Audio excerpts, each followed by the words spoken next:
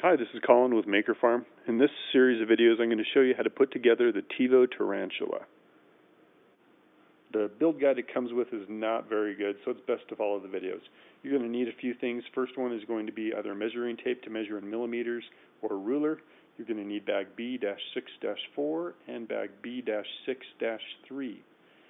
Also get two of the 150 millimeter long extrusion and one 420 millimeter long extrusion. First, we're going to open up our tool bag, which is B-6-4. You're going to need one of the Allen wrenches in here that is going to match up with the set screws that is in this bag. I like to go ahead and pre-install all of the set screws in all of the hidden corner brackets, so go ahead and do that now.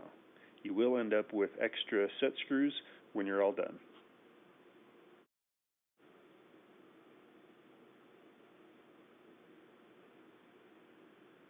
Now that you have all of the set screws in the hidden corner brackets, go ahead and get your 4 of your hidden corner brackets and your 420 millimeter long extrusion.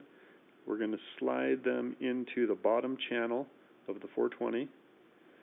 You want to make sure that you do orient them correctly. You'll notice how they're set up, and then do the same thing on the other side in the bottom channel. When you assemble this printer, make sure you have a completely flat surface to do it on. It makes the process a whole lot easier. Now we're going to measure from the front of the extrusion back 190 millimeters, and that's where we're going to set the 250 millimeter extrusions at. So I'm going to go ahead and put this front of the extrusion on the ruler at 190, and then I can easily move that up to be at the right spot. Then go ahead and tighten down the set screws. It is a good idea to go back and forth on the 2 set screws and tighten them each a little at a time. If you were to tighten one down all the way and then tighten the other set screw, it can actually push the extrusion up off of the other extrusion. This is also why it's good to have a flat build surface.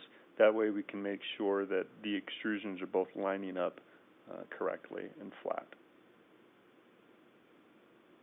Once you finish with one side, we're going to go ahead and measure the other side and do the exact same for that process on the back side extrusion as well.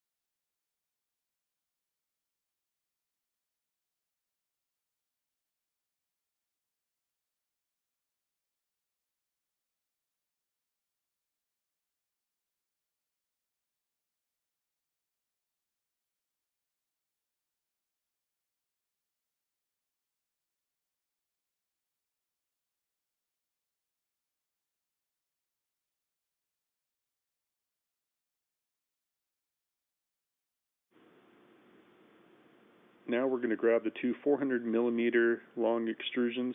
One of them is 20 millimeters wide, one of them is 40 millimeters wide. Also grab these 2 L brackets that are acrylic. Get bag B-6-2, bag A7, and we're going to get our tool bag once again, which is B-6-4. Now out of bag B-6-2, we're going to get the 2 aluminum cast corner brackets.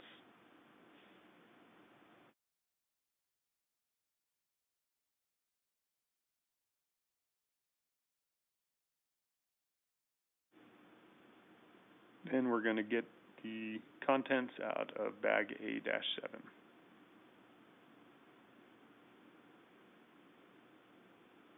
Going to grab some of the bolts. On each bolt you're going to put one of these washers, and then you can go ahead and thread that through the cast corner bracket and put one of the M4 nuts on the end. Just turn it a little bit. When we put it into the extrusion and tighten it, that's going to turn and lock it into place. Then go ahead and do that a few more times till we have 2 bolts and nuts installed in each of the cast corner brackets.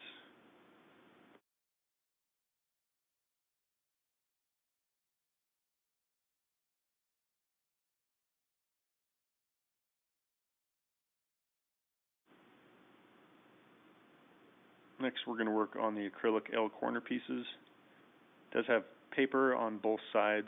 You're going to want to go ahead and remove that from at least one side. You can leave one side on and just put that against the extrusion where it has the paper. Then go ahead and get the same bolt and washer, install it in there, and put a nut on back. Do the same for both of the L corner pieces. Some of the bolts and nuts will be in the other bag that has the SD card.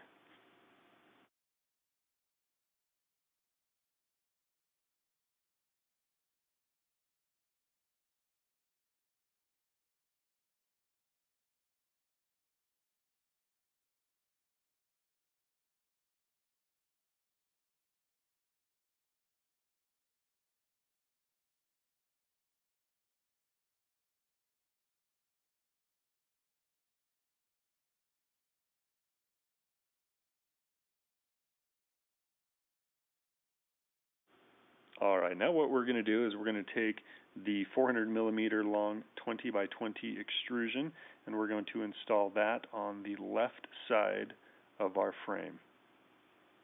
It's going to stand upright, and we're going to use our cast corner brackets. I usually align the cast corner bracket up with the end of the extrusion, hold it in place, then use one of the Allen wrenches to go ahead and lock that in place.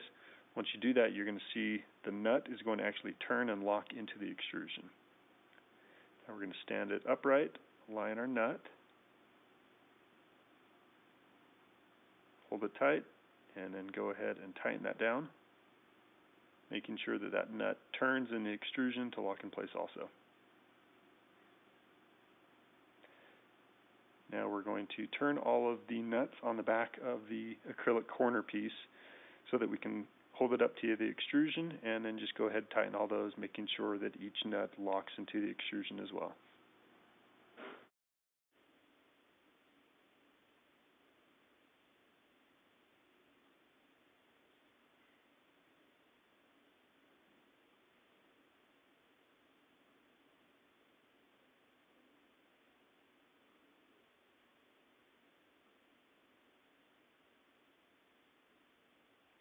The last step is to do the other side. We're going to install another cast corner bracket, make sure that the edge of it is aligned with the edge of the extrusion.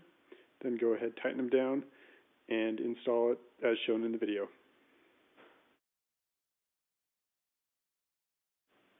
The other acrylic piece will be installed later on and will go on the left side at the top. So just put it aside for now.